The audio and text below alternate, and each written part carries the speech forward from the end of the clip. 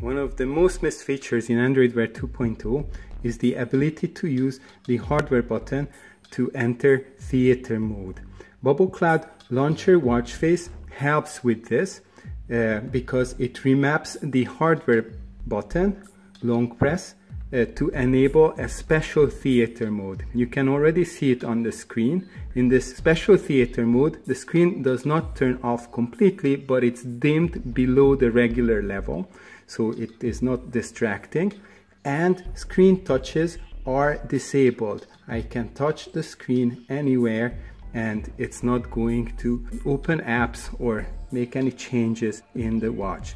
And I can exit theater mode by long pressing the hardware button again, and then I'm back to the touches and everything else. But this is only one of the things that can be mapped to the hardware button. In the settings application, there is this new section called long press button, and you can see there is a long list of things here.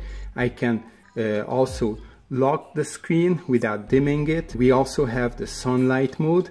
In sunlight mode, if we long press the button, the screen brightness is increased to the maximum brightness temporarily until the next time the screen turns off. Then the watch returns to original setting. You see now the screen dimmed to ambient. When I wake it up, it goes back to that lower level which it was. Other things we can assign to this hardware button is the ability to start the timer, for example. So if you're a doctor or nurse and you need this special timer often, you can assign it to this hardware button. I long press the button and I entered the special ambient mode with the sweeping second hand, and it also records the time I entered. It vibrates at every 15 seconds or every minute depending on how I set it up. So that's another thing I can assign to this button. And you would think, how will I choose? There are so many useful options that can be assigned to this button. No need to choose. You can assign several at the same time. So I can say I want theater mode, and a second press will bring me sunlight mode. Now the two functions are assigned. If I long press, it will enter this dimmed theater mode and touches are prevented. On the other hand, if I long press it twice, 1, 2, then we enter the high brightness mode and the screen is not locked. It is also possible to assign any application to the button press. Here I'm going to assign this sleep tracking application to the long press of the button. I long press on this bubble to bring up the bubble edit screen, where I can change which cloud, the archive or the favorite, will have this bubble, or whether I want it to show up in the ambient screen or not, and change the position and size of this bubble. But if I scroll up, I can assign any live info to this bubble, and if I scroll further, you will see this new command, long press button. I can choose whether I want to assign this application to a single long press or double long press. I choose single here. Also, it is possible to assign tasker tasks. Here are my tasker buttons, and if I long press on them, the same screen comes up, and I can assign this one, for example, to the 2 long presses. Going back to settings, we will see these 2 actions assigned. Single long press of the button brings or starts sleep tracking. 2 times long pressing the button will initiate the tasker task. If you use bubble clouds in app drawer mode, let's say with a different watch face, you might want to assign different functions.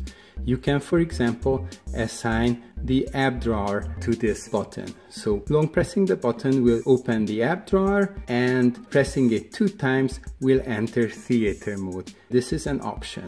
If I assign the app drawer to the hardware button, I can hide the handle completely and just use the hardware button to open my app drawer. So let's see. Here on my watch face, I can long press the hardware button, and here's my app drawer. And pressing the button again will exit the app drawer. Or if you press 2 times on the hardware button, you enter this special theater mode that we talked about. This is the secondary function to it. And now I unlocked it. Again, app drawer, and I can go to the settings, and all of these can be arranged here. If you want your original function back, you can assign the voice search to a secondary press. So we have the app drawer on single press and voice search on double press. I can exit from here, long press and long press again, and we enter the assistant right there. Long press once and it gives me the app drawer. Long press again and it exits. In case you want to return your watch to its original setting, I can simply select the default, which turns off the remapping of this hardware button completely, and then we are back to the default settings. Long pressing the hardware button takes us to the Google Assistant.